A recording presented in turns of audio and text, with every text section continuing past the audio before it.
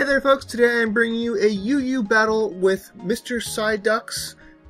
So looking at my team, actually, I made a huge mistake. I actually meant to get rid of Hitmontop and bring back Gallade, but I screwed up, and so as soon as I got to the selection screen, I was like, crap, I did not want to actually bring out, I did not want to bring Hitmontop with me. Looking at his team, we actually share half the same team. He leads off with Sableye, I lead off with Zapdos. No idea why I led off with Zapdos.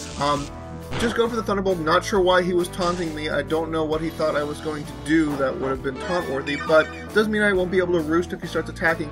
I get him paralyzed. That's a small bit of hacks. With Sableye, it's really a small bit of hacks because the only thing that it would possibly do would be to, paralyze him fully one time in 4. That's not really that big a deal. Sableye is slow as anything.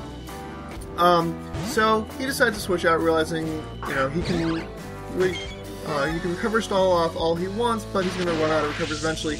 Goes out into Roserade. Unfortunately, my Zapdos does not carry the Heat Wave anymore, so it is set up bait for this Roserade. I'm going to go ahead and pick a Sleep Powder.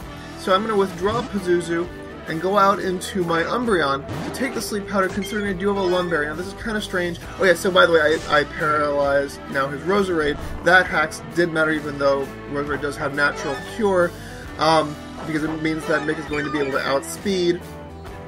Yeah, I'm going to just tell you right up front, I hacks this guy a lot in this battle. So anyway, I go for the payback, doesn't really do very much. He goes ahead and sets up Toxic Spikes. Not really sure why, considering I have a Roserade of my own that I can send out. I also have a Spinner. I have a dedicated Spinner and a Cleric. So, and really, actually, so looking through my team, okay, so 3 Pokemon would be affected by Toxic Spikes. But here I've just sent out my Roserade and swept them all away, so it's really not that big a deal. I go out into Zapdos, who's in the air, against his Gligar. He's going to withdraw Gligar, do a double switch, go out into Chandelure. Okay, Chandelure's going to go for the Flamethrower, so I'm thinking probably Scarfed, almost certainly Scarfed. Most Chandelures are Scarfed. He gets the burn, and that's not good. But I have a Cleric, so it's not the end of the world. Though what's really a big deal is how much damage that did. I go for the Thunderbolt, does a crap ton, but I'm not going to be able to survive another Flamethrower, so I'm gonna have to withdraw at this point. I'm thinking that he's almost, I really think that he's Scarfed. So I go out into my own Chandelure, expecting to get the Flash Fire Boost, but he was faking me out, goes for the Shadow Ball, and is going to take out my Chandelure. This is not even the first time this has happened. Chandelure is a great partner for Roserade and Zapdos, but I keep on misusing it so badly. Ugh. Anyway, I send out Mick, because Mick should probably be able to take it out, and it's got the special bulk that it should be able to take one hit. He actually just switches out, goes out into his Sableye. I was kind of expecting that. I go for the Wish, go for the payback here against the Sableye. I'm not actually sure what a Sableye can do against me. He goes for the Nightshade. Now that's actually going to do slightly more than my Wishes will be able to restore up. That's assuming, though, that he doesn't ever get fully paralyzed. So I should be okay here. He gets fully paralyzed here. I go for the payback. I'm not going for the curses because he's got taunt, and I have no way to expect not sure when I can expect the taunt. It's actually interesting that payback's power does appear to double, even if the opponent gets fully paralyzed. Probably also means that if your opponent was sleeping and went for a move, payback's power would be doubled. It's really weird how payback mechanics work, and other kinds of mechanics like that work. Get a crit here. Crit definitely mattered. I should be going for curses since he, for some reason, does not want to taunt me. Yeah, I guess, at that point he really should go for the recover. Going for any attacking move would be silly. I think I take advantage of that, go for the curse. Gonna get my attack higher so that my attacks will actually be doing a little bit more, maybe more than he can stall me out. Although I'm in a nice position where basically all he can do is use recover unless he was okay with dying. And the Parahacks is really helping me out. And, he doesn't have a Cleric, it looks like. Unless his Roserade runs Aromatherapy. But it's not clear at this point whether it does. So he withdraws from Sableye, goes out into Gligar. Now, Gligar is going to be able to wall me for days because it is a physical wall. And I don't think I can get off enough curses. I don't think at +6 I'd even be threatening it that much. He goes ahead and sets up Stealth Rock, expecting me to switch out. I go for the Wish before the switch out, just in the hopes of helping him out. I guess he figured that I was going to switch out. Unfortunately, I went for the Toxic. He went for the Toxic, and so all that's going to end up doing is paralyzing him because I've got Heal Bell. So I was going to go for the Heal Bell anyway because Zapdos has that burn, and if I'm going to bring out Zapdos to counter Gligar, because it does have the Hidden Power Grass, really wish it was Hidden Power Ice, but if it were Hidden Power Grass, then I could actually threaten it. Yeah, I really need to redo Zapdos' set.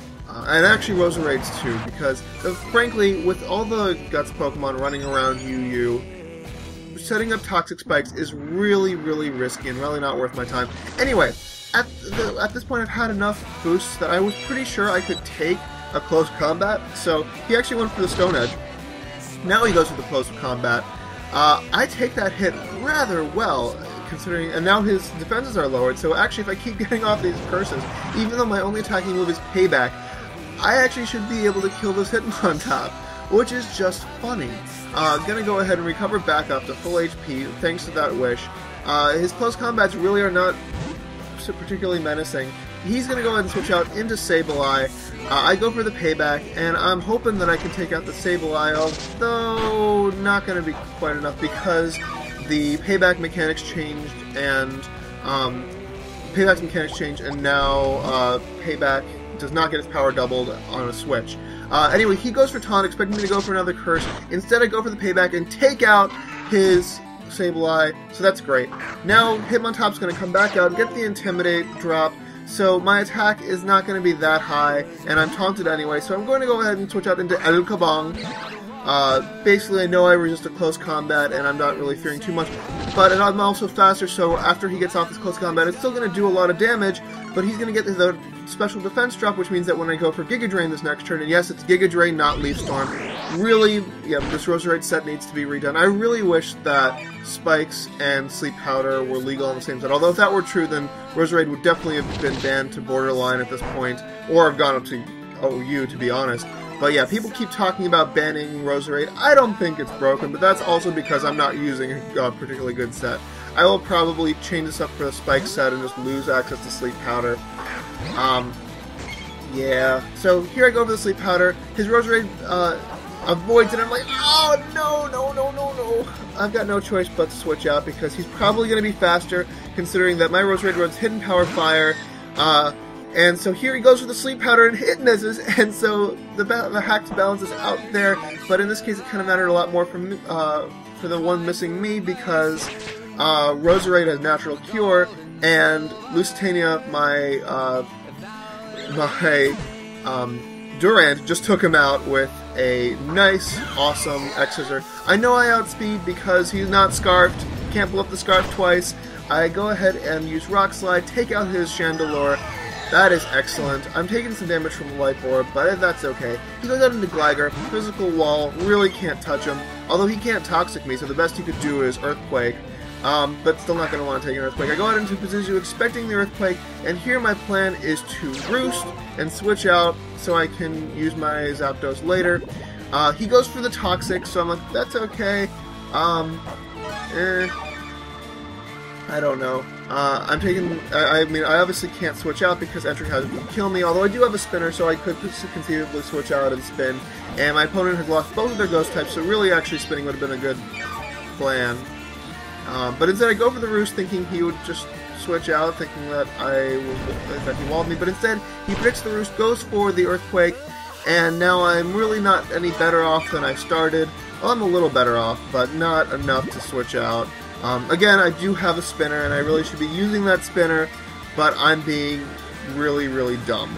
So, yeah. I go for another Roost, expecting him to think I was going to switch out, maybe. I don't know what I was just hoping maybe he wouldn't go for another Earthquake. He does go for another Earthquake, and that is really sucky. I'm also kind of Toxic stalling his Gligar out, because it is Toxic, and I figure at some point he's going to have to Roost, and then I can Roost, and then I can switch out. Assuming that I don't die to anything else. But I'm also thinking, okay, at that point in health, I might as well go for the Hidden Power Grass. If he goes for an attacking move, if he goes for, he actually goes for Roost here. Ah, so annoying. He's out-predicting me with this Gligar, like, whoa. But hey, at least I got off some damage against him. And the Toxic damage is going to be accumulating kind of a lot, so I've got hopes. I've got high hopes. Pazuzu is going to die from the poison, but it's not really like it was going to be useful at this point against the Pokemon that were left. I guess it would be useful for walling Hitmontop, but I'm not really fearing much from Hitmontop anyway. I have enough experience with Hitmontop to know that it's really not very scary. Go for the Giga Drain here against Gligar. It's not going to take him out. Again, I'd be much better off running Leaf Storm instead of Giga Drain, but the idea with Giga Drain was that I could switch in Roserade when there were entry hazards up, go for the Giga Drain, get back up to full HP, and then have my Focus Sash reactivate. Gligar is going to die now to poison because he had a choice of either roosting or taking me out, and he decided to take me out. So, Gligar is now down for the count. Out now is going to come Hitmontop. I was really expecting him to go for the, go out into his Kingdra, but he decided against it. Goes for the Mach Punch. I'm not really fearing too much. I go for the Iron Head, even at -1. Thanks to Hustle, I am able to take out his Hitmontop. That's really nice. And now I've got 3 Pokemon left. He's down to just 1. I don't know why I went for the Iron Head instead of the Rock Slide. That was dumb of me. I think I forgot that it was resistant and I wanted the higher accuracy. He's going to go for the Dragon Dance, and I'm thinking, oh, holy crap. Oh, holy crap. So, he goes for another Dragon Dance. Again, I'm worried about the accuracy. Well, actually, no. X-Scissor is going to do more damage anyway because of Stab. So I go for the X-Scissor, and yeah, accuracy was a big deal. I think I was hoping for the flinch with the Iron Head, because I knew this was a Chestoresto set. Obviously, it's a Chestoresto set, and here goes the rest! And I'm really screwed. And I'm really screwed, because I can't 2-hit KO this bastard. And, unless I get a crit, I guess. But he's gonna wake up right away, go for the X-Scissor, and I'm like, crit, please? And it does a little bit less than half. I'm down to 1 HP. He goes for the Outrage. That was really actually a dumb mistake on his part. He should have gone for the Waterfall. It would have been a better idea, because now I've got 2 Pokemon left. And I'm hoping that Mick can survive an Outrage by some stretch of the imagination. Goes for the Outrage, and health goes down. I survive on 48! I go for the Payback. I guess I could have gone for the Wish, but I don't think it actually wouldn't have worked out well because he takes me out with another Outrage here, and I'm like, my only hope is that he only gets 2 turns of Outrage, and he does! And I'm like, okay, so now it's all going to come down to hacks. Because I do the calcs, I have Bullet Punch on this set instead of Mach Punch. If it had been Mach Punch, it would have been easy, and this is especially a Technotop.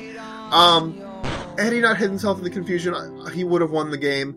As it is, I won by 1 Pokemon. Hope you folks enjoyed that battle. So long.